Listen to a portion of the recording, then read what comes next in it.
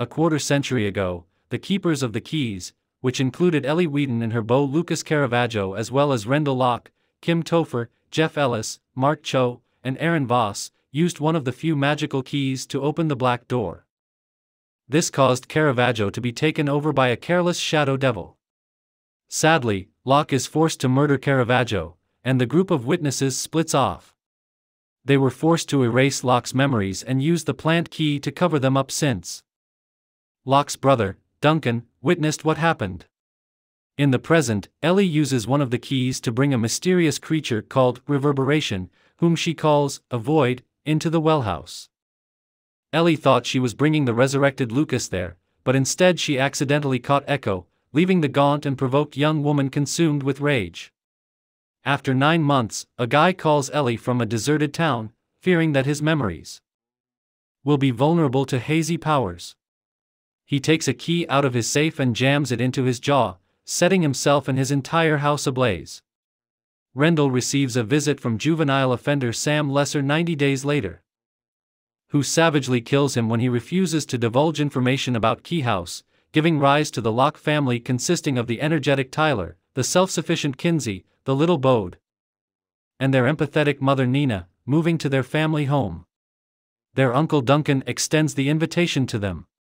Tyler and Kinsey begin their first day of school the following day, while Duncan leaves to travel to Boston for work and gives Nina the.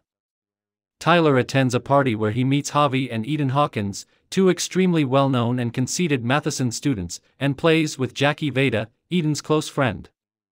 Kinsey meets up with Scott Cavendish and his informal group of friends known as the Savini Squad to see a movie, but she departs when she realizes she isn't a champion by any means. Scott had a great sense of shame and would use any way to avoid it. While alone at home, Bode discovers a sealed latrine with a well and becomes aware of a conversation with the Echo, who is still inside the well and is unable to escape. She asks whether he has seen any of the mystical keys that are hidden around Key House Manor, revealing their existence as she wants to finally incorporate them against the late Rendell's wishes back into the master plan. He finds the Anywhere key in Kinsey's wristband and uses it to take frozen yogurt while still standing in front of Kinsey, who is skeptical of his account. Bode notices the mirror key in the garbage disposal after hearing murmuring, and Echo later learns that the key enables the client to communicate with the deceased. She tells him to use it under adult supervision. Once more, Bode's attempt to see his father fails miserably when Nina foolishly approaches the mirror and finds herself in an unflinchingly ominous reflection, prompting Bode to advise Echo.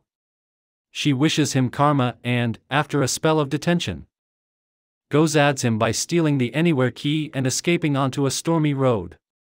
She does this harshly, though quietly, to get him to apply the skills he will urgently need to protect Nina himself. Kinsey suggests having Tyler enter with a rope, thereby saving their mother. Bode reveals the key and the house's magic as everyone wonders what occurred. Despite this, Nina cannot recall the incident. Bode initially confuses her kids, but he is eventually able to convince Kinsey and Tyler that they weren't dreaming. Bode spends the next few days trying to figure out what is going on with the keys and the woman from the wellhouse after mistakenly believing that their error about the mirror key was a malicious deceit. He meets Rufus in the mixture, who explains that he looks after the gardens at Key House. The two become friends over their shared love of action figures. While this is happening, Sam, who was arrested after failing to kill Nina or Kinsey, receives an unlucky visit from Echo.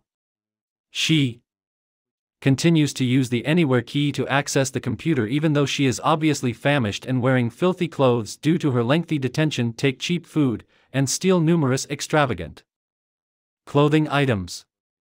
After some time, she begins having sex with a child, continuing until she has vigorously worn him out. She returns to Bode with an olive branch in the late morning, only to learn that he has stolen a phony key from a tool store and is using it as a bear trap to harm her and coerce her into returning it, as Rufus had originally planned. Bode also continues to lie about having found any further keys. She tells him to hand the keys to her when he sees them since she feels tricked and aggravated. Game area filled with antiquated objects. Nina wonders if Ellie might be looking for something, but Ellie brushes the idea off.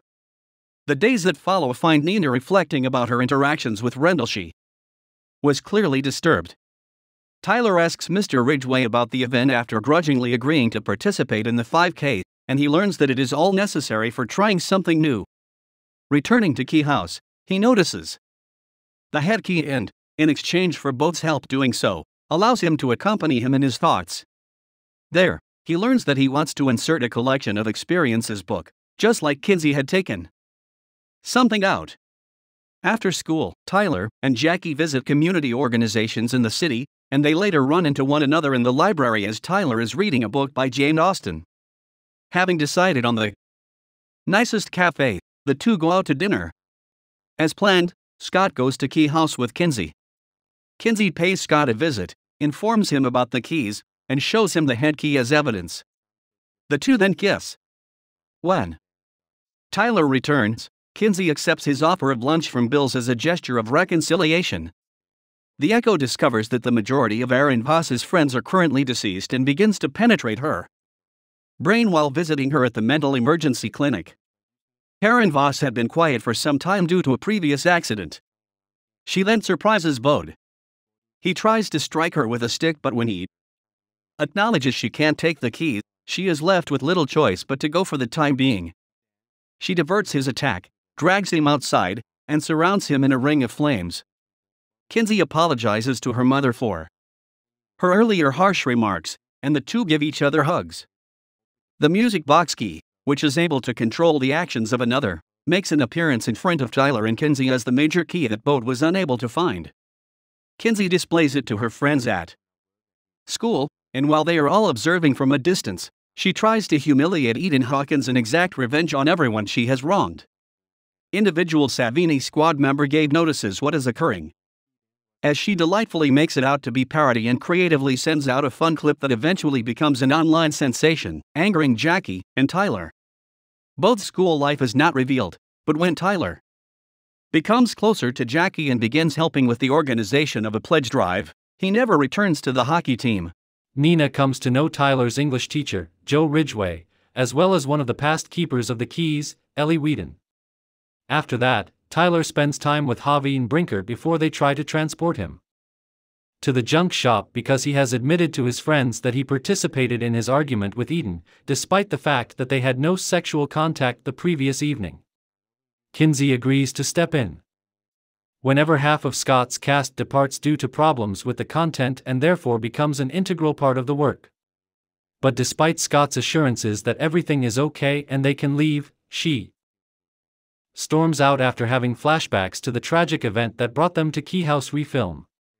When Tyler returns, tensions increase between the two of them, and Kinsey discovers that she is upset that Tyler no longer talks to her.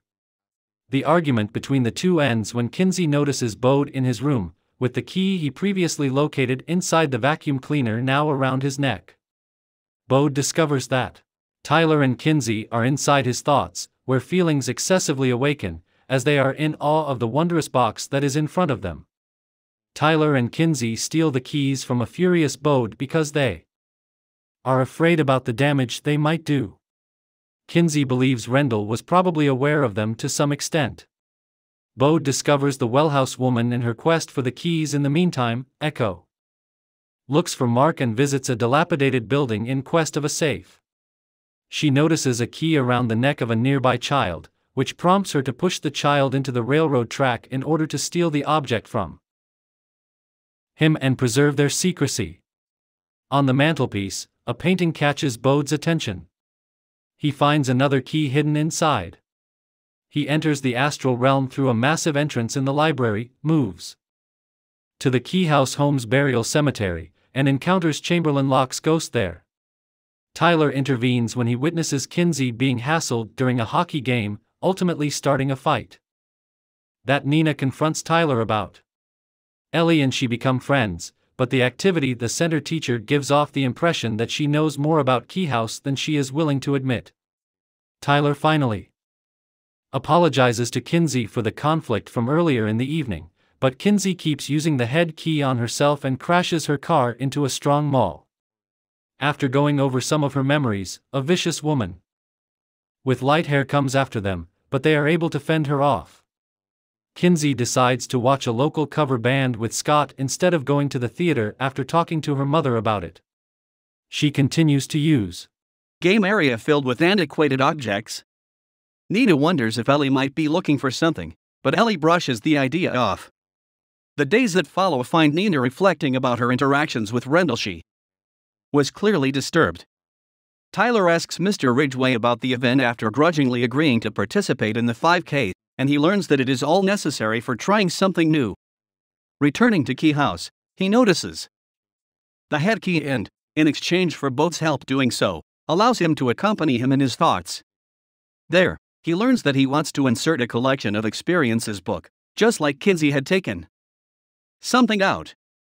After school, Tyler and Jackie visit community organizations in the city, and they later run into one another in the library as Tyler is reading a book by Jane Austen. Having decided on the nicest cafe, the two go out to dinner. As planned, Scott goes to Key House with Kinsey.